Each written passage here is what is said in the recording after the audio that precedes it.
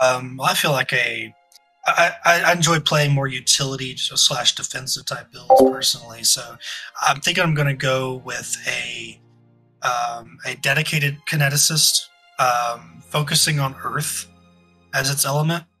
I think I'm going to dual class that with a Sparkling Targe Magus,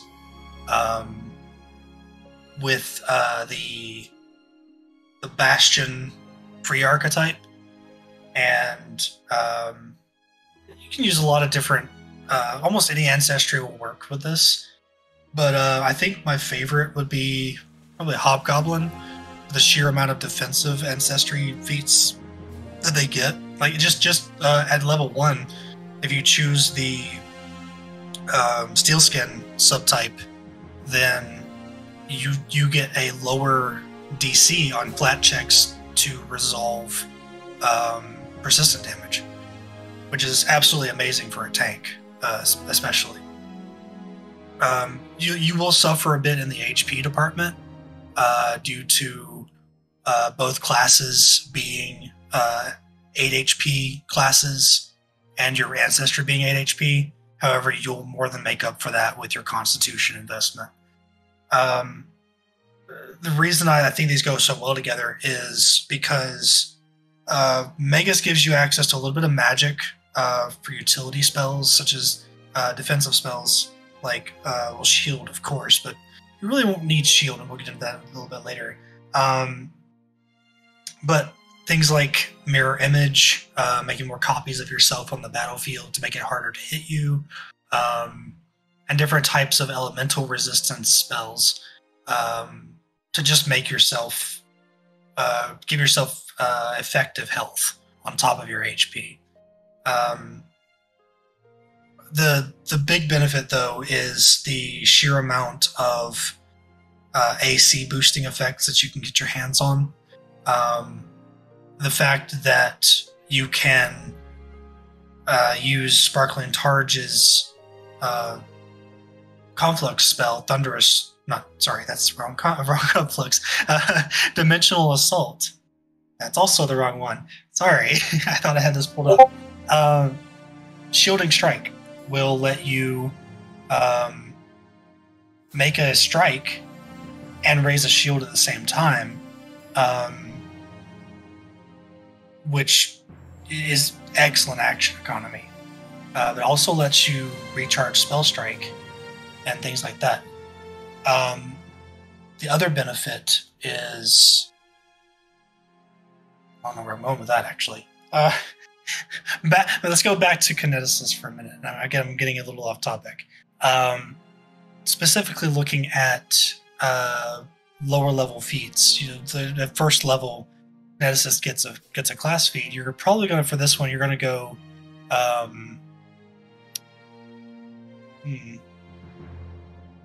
suppose you go Elemental Weapon. Flexible Blast could also be useful, considering the Earth element gets... where's it at? I cannot find it. Oh, there it is. The Earth element only gets Earth and Forceful as traits for melee.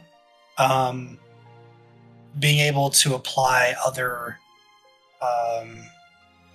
traits to that, such as Finesse, it means you can lean into more of a Dex-oriented build. Since you're only going to be able to get up to medium armor, you're going to want some Dex investment at the very least. So if you go a bit more into Dex, you can give your Earth aspected attacks the Finesse trait, letting you use dexterity instead of strength, and you get to keep the Forceful effect, which could potentially come in handy. Though with this build, you really won't be attacking all that much. As far as your elemental feats, your bread and butter is going to be Stone Shield. You raise a floating shield of stone orbiting around you, protecting you from harm and imbuing you with great resiliency. You raise a shield, getting a +2 circumstance bonus to AC until the start of your next turn. While the shield is raised, you also get a +2 circumstance bonus to Fortitude saving throws and Fortitude DCs, which is absolutely insane. Yeah, with the greater juggernaut and everything else that they already have, and con being your big boy stat, that's going to be insane. Now, notably, Stone Shield cannot be used with Shielding Strike, because Stone Shield is the action in which you raise a shield, and Shielding Strike specifically says... No, I'm wrong. I just reread it.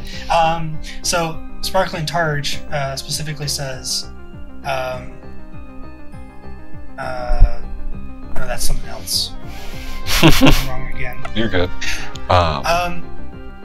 So you cannot use Stone Shield in place of raising a shield for Shielding Strike. However, Stone Shield does gain an increase to hardness while you're in Arcane Cascade for Sparkling Targe. Because it says these benefits apply whether you're using an actual shield, the shield spell, or something else that works like a shield, such as a raised tome, if you have the raise the tome feat. Right, and that something else that works like a shield is going to include Stone Shield. Yeah, and Stone Shield's base hardness is 6, but with the bonus from Arcane Cascade, which is 1, 2, or 3, depending on your level of weapon specialization, you get an additional 3, and then the hardness goes up by 3 every other level after first level as well, eventually leading you to a cap of 36 hardness on a shield that takes you nothing to raise. Yeah, and costs you nothing if you break it. Yes, all you have to do is gather your element again. Yeah, that's going to be huge. Yeah, exactly. Well, then they have some nice other stuff in Earth for defense, like Spike. Like we were looking earlier at Spike Skin. That's going to lean into this, where you just pick up some, resistance to damage, and if they hit you, there's a little 2 damage, deterrent. A little reflection there. And then really and then they break the spikes. Each time you get hit by a bludgeoning, piercing, or slashing attack, it decreases the duration of the 10 minutes by a minute. So it's like they're busting your spikes off. I love that. Yeah. And things like Rebirth and Living Stone, just a huge amount of temporary HP for 2 actions, and it makes you immune to critical hits and precision damage. And also, you cannot be pushed. It's kind of pushed, pulled, or tripped while standing on earth or stone. And it also increases the damage die of your D10. It's absolutely insane. Yeah, and then at level 20 it jumps up to D12.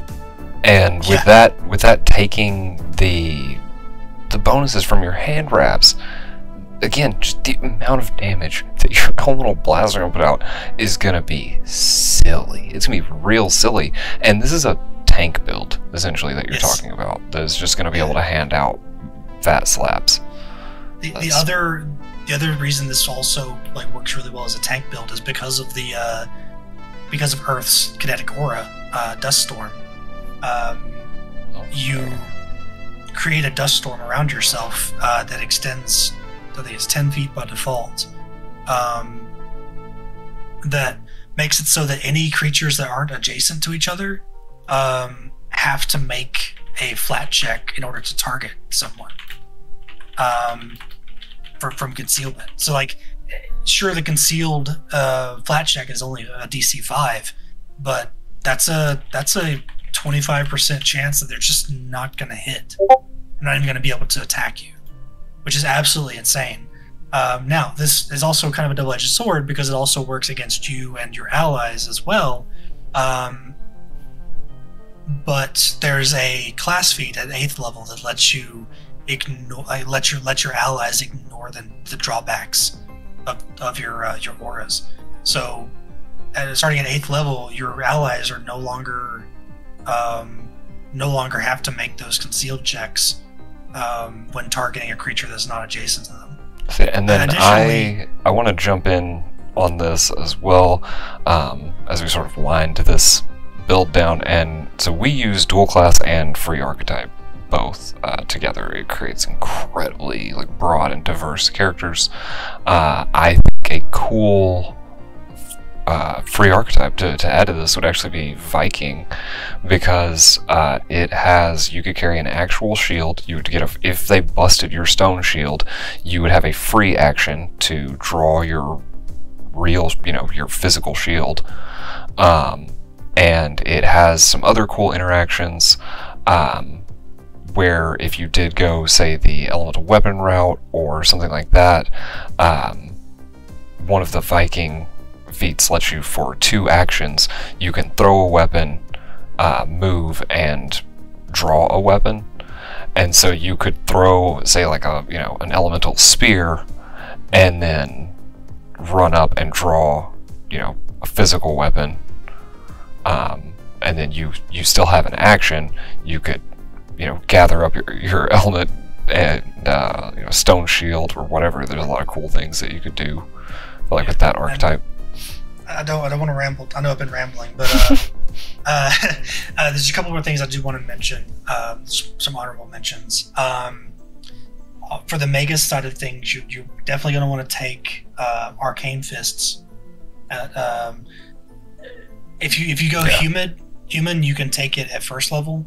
Otherwise, that'll probably be your second level feat, and then immediately at 4th level, you do want to take Expanded Spell Strike. Yeah. Because the 4th level Sparkling Targe class feat doesn't really help you all that much for this particular build, but Expansive Spell Strike is infinitely useful.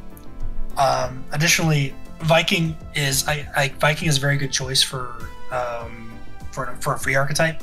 But you also want to consider maybe grabbing some stuff in Bastion as well, because it lets you can use your Stone Shield to shield block on a reflexive thing. So like any spell effect or anything that would cause you to make a reflex saving throw that would deal damage to you, you can use your Stone Shield to also shield block those types of effects rather than just attack rolls.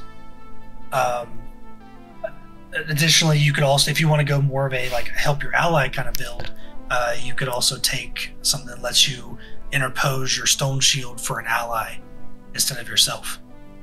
Just some neat little interactions like that. There's a lot of really useful shield block stuff in Bastion.